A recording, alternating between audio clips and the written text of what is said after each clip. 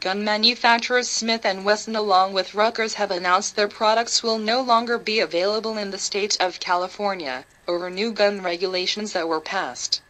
A new gun law proponents say helps law enforcement has driven Smith and Wesson and Sturm Ruger out of California, and affirmed the suspicions of firearms rights advocates that the measure is really about making handguns obsolete.